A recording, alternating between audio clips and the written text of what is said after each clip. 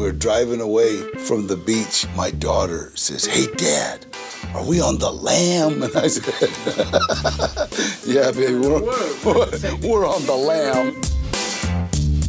We didn't need to specialize or do custom work.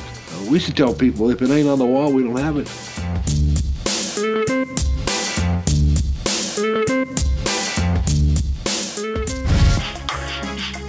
Tattoos were illegal in prison.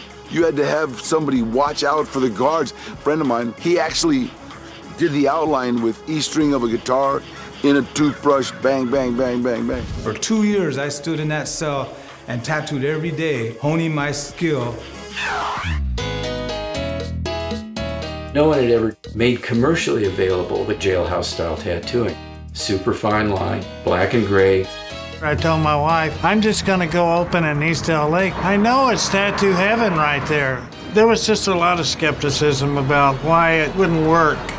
Now, for the first time, tattooers were gonna let a Cholo gangster, Chicano, tattoo professional.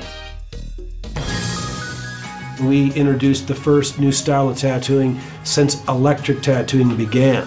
We still didn't realize the kind of repercussions it was going to have.